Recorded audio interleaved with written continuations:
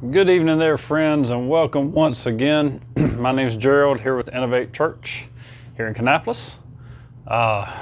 Here to read our psalm for tonight. And as always, we pray that it's a blessing and encouragement to any of you that hear. If this is your first time with us, welcome. That is our prayer for you, that you are blessed and encouraged. So tonight's psalm, Psalm 54, is entitled, "The Lord Upholds My Life." O God, save me by your name, and vindicate me by your might. O God, hear my prayer. Give ear to the words of my mouth. For strangers have risen against me. Ruthless men seek my life. They do not set God before themselves. Behold, God is my helper. The Lord is the upholder of my life. He will return the evil to my enemies. In your faithfulness, put an end to them. With the freewill offering I will sacrifice to you. I will give thanks to your name, O Lord, for it is good. For he has delivered me from every trouble, and my eye has looked in triumph on my enemies. So tonight we have a short and sweet psalm. And David reminds us here that God is our helper. And no matter what your situation is, you're not going through it alone. If you're suffering pain, the Lord is there with you, suffering that same pain with you. He does not enjoy seeing his children hurt. He can look down here today and we know all the violence and hurt feelings and riots and all this good thing that's going on around us, or not good thing. He sees it. He sees the pain of his people. And he knows it well himself. As Christ walked the earth, he was persecuted. He was treated unjustly.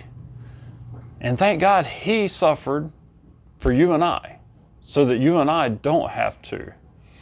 Friends, he says, for he has delivered me from every trouble, and my eye has looked in triumph on my enemies.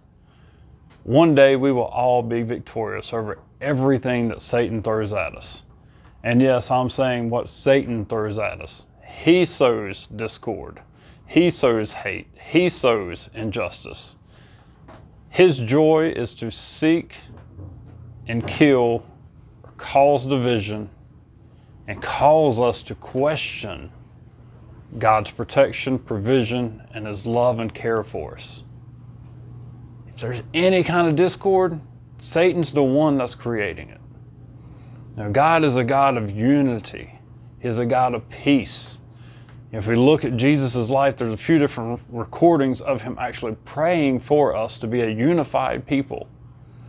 He's not talking about denominational breakdowns. He doesn't want that. He wanted us all to be unified in our belief, our love for him, and our love for our neighbor. And then Paul reiterates that all through his letters as well. He too prayed for unity for the people. He fought for unity for the church against the Jews before him, trying to get them to, the new Jews that were accepting Christ, to also accept the other nations, the Gentiles, that were the people that were not Jews, to get them to be unified together and stop having these small divisions between themselves, or big divisions. To not allow their minute beliefs to separate them from their ultimate belief, their belief in Jesus Christ and his love and his sacrifice on the cross for them. So friends, I pray, whatever it is your situation is today, if you're being unjustly treated, God will one day put an end to it. Justice will come for all of us one day in Christ's name. So friends, I just leave you with that as always. If this has been a blessing and encouragement to you, I just ask that you share it with someone else so that they too can be blessed and encouraged by God's word.